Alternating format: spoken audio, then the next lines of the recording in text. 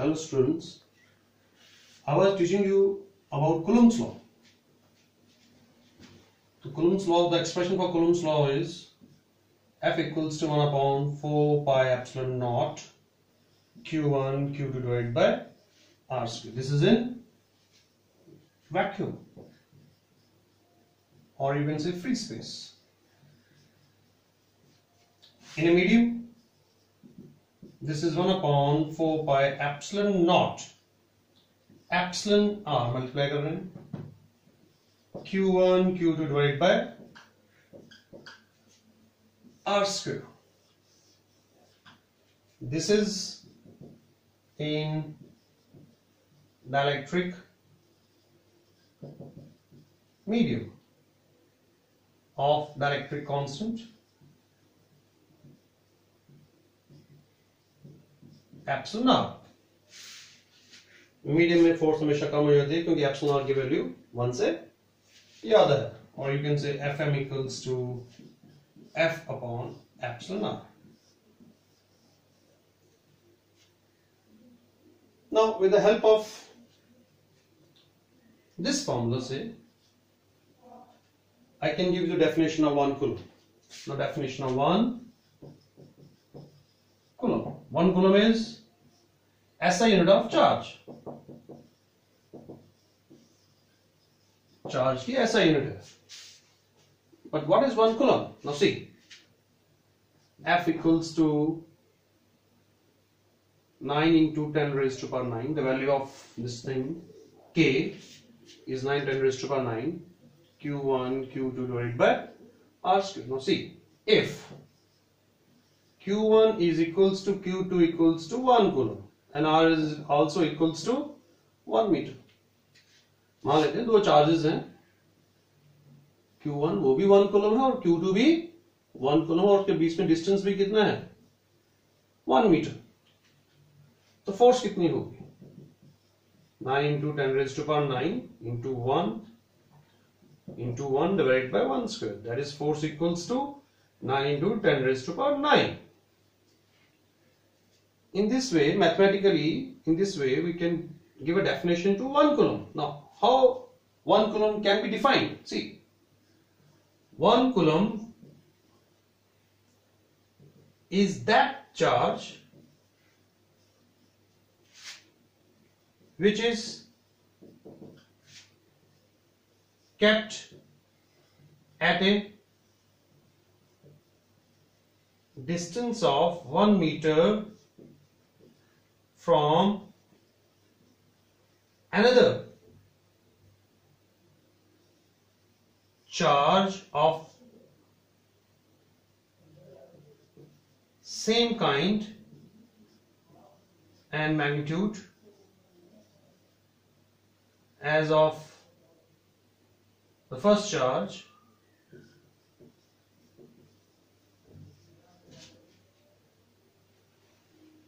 and kept in vacuum,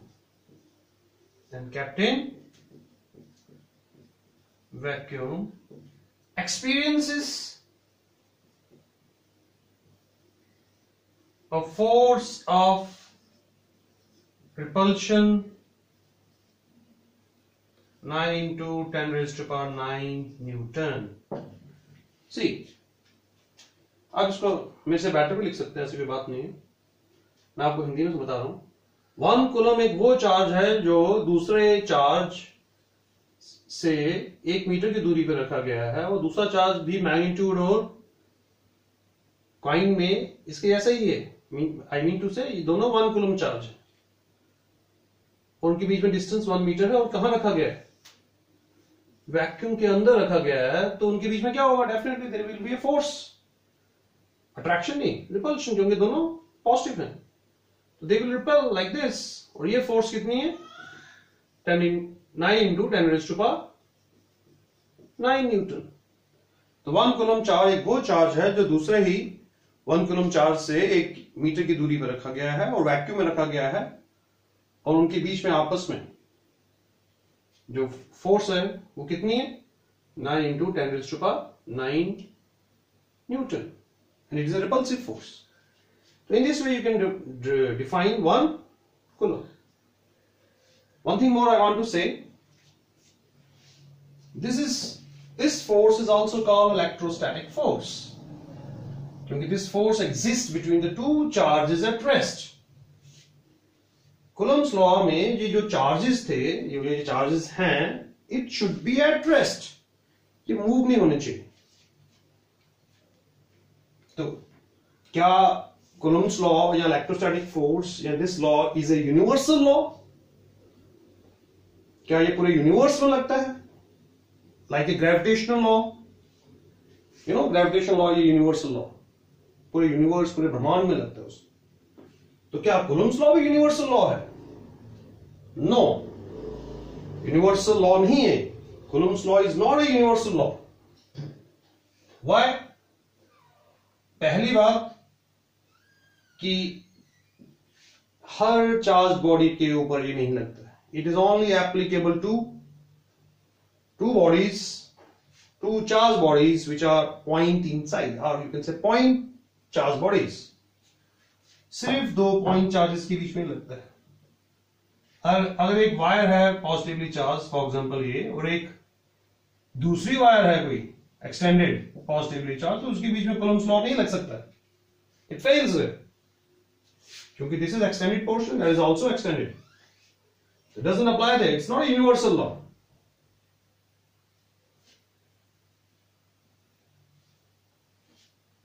दूसरा, इसकी range, its range is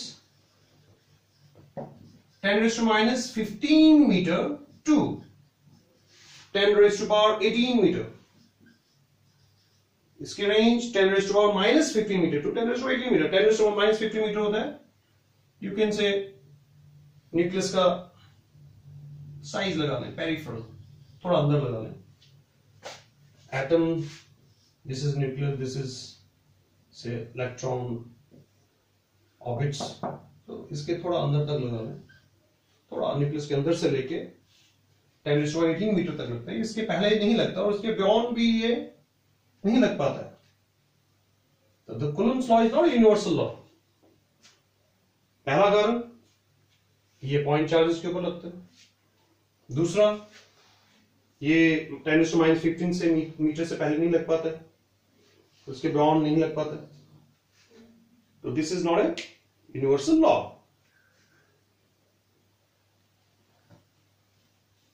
Now there is a difference between Coulomb's law, or you can say electrostatic force, and a gravitational force.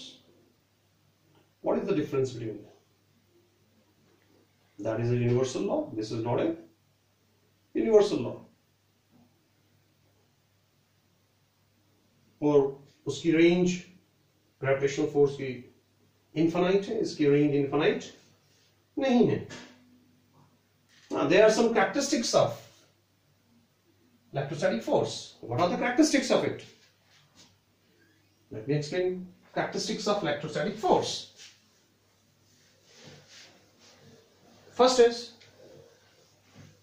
it can be attractive or repulsive. अगर light charges होंगे तो repel करेंगे, unlit charges attract करेंगे. लेकिन gravitational force जो है हमेशा ही attractive होती है, तो इट कैन बी अट्रैक्टिव और रिपल्सिव. दूसरा, range 10 raised to power minus 15 metre to 10 raised to power 18 metre की रेंज है इसकी, अप टू इंफिनिटी नहीं है. लेकिन it is stronger. It's a stronger force than gravitational force. Gravitational force से ये काफी stronger है. Coulomb's force, electrostatic force is much stronger than gravitational force. मैं आपका एग्जांपल देता हूँ. For example, आप प्रोटॉन प्रोटॉन इंट्रैक्शन ले रहे हैं, प्रोटॉन ये भी प्रोटॉन और ये भी प्रोटॉन, और डिस्टेंस से फॉर एग्जांपल r है. तो अगर आप इसमें इलेक्ट्रोस्टैटिक फोर्स और ग्रेविटेशनल फोर्स का, इलेक्ट्रोस्टैटिक फोर्स और ग्रेविटेशनल फोर्स के बीच में इसका रेशियो निकालेंगे तो ये आपको 10 raised to 36 आएगा. इसका मतलब प्रोटॉन प्रोटॉन के बीच में इलेक्ट्रोस्टैटिक फोर्स ऑफ जो रिपल्शन है, it is 10 raised to power 36 times stronger than the gravitational force of attraction between them. तो ये प्रोटॉन है, ये भी प्रोटॉन है, ये आपस में रिपेल करेंगे, इलेक्ट्रोस्टैटिक फोर्स रिपेल करेंगे, लेकिन ग्रेविटेशनल फोर्स के कारण ये अट्रैक्ट करेंगे. तो इलेक्ट्रोस्टैटिक फोर्स इस ग्रेविटेशनल फोर्स से 10 raised to power 36 टाइम्स ज्यादा है, provided the distance is same in both the cases. अगर हम इलेक्ट्रॉन प्रोटॉन लेते हैं, फॉर एग्जांपल एक इलेक्ट्रॉन है, ये दूसरा ये प्रोटॉन है, और डिस्टेंस दोनों में आ रही है, तो ये बच्चे याद कर लें. वैसे तो उसके बीच में जो रेशियो है, ratio of the electric force and the gravitational force is 10 raised to power 39. See, 10 raised to power 39 times ये इलेक्ट्रोस्टैटिक फोर्स, हाँ, इनमें अट्रैक्शन होगी. इलेक्ट्रॉन और प्रोटॉन अट्रैक्ट करेंगे, ग्रेविटेशनल फोर्स तो वैसे ही अट्रैक्ट करते हैं, बट इसका magnitude 10 raised to 39 times more than the gravitational force. This is proton proton, this is electron proton. और अगर हम इलेक्ट्रॉन इलेक्ट्रॉन की बात करें, this is electron, this is electron, दोनों बहुत छोटे छोटे होते हैं, डिस्टेंस भी कम है. तो अगर हम उसकी बात करें FeFG की, this comes with 10 raised to power 43. See, this Coulomb's force, electrostatic force, is very, very stronger than the gravitational force. Although its range is not so big as compared to the gravitational force, but it is very much stronger. Next is, it is a central force. It is a central force. Gravitational force भी central force होती है. What is central force? इस point के और इस point के centre to centre act कर रही है, ईदर अट्रैक्टिव और repulsive, like this, centre to centre. Fifth one is, it obeys inverse square law. See here, inverse square law. See, the force is inversely proportional to r square. This is r square. It obeys inverse square law. Gravitational force also obeys inverse square law. It is conservative in nature. Conservative in nature means the work done by this force doesn't depend on the path followed by the particle, but only depends upon the initial and the final positions. That are called the conservative forces. Once again,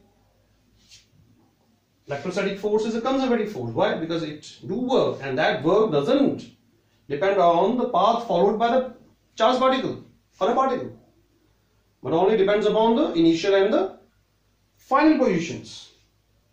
This is conservative in nature. Yes, this depends upon the medium between the charges. Medium between the charges. Electrostatic force depends upon the medium between the charges. Different medium and different forces हो जाती है. Whereas gravitational force doesn't depend upon the medium between the masses. It depends upon the medium, and that doesn't depend upon the medium between the masses.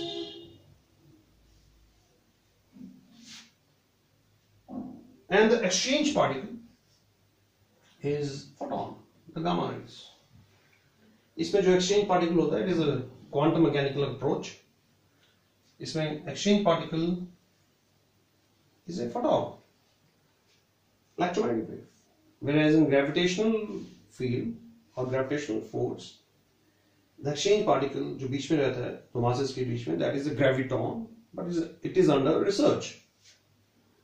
So these are some characteristics of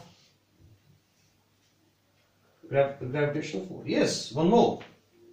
It obeys Newton's third law of motion. Force on 1 due to 2 is same as force on 2 due to 1. It obeys Newton's third law of motion. तो Newton's का third law भी इसमें ओबे होता है. Gravitational force में भी होता है, इसमें भी होता है. That's what I want to say about electrostatic force, its characteristics and its comparison with the gravitational force. That's all. Thank you very much.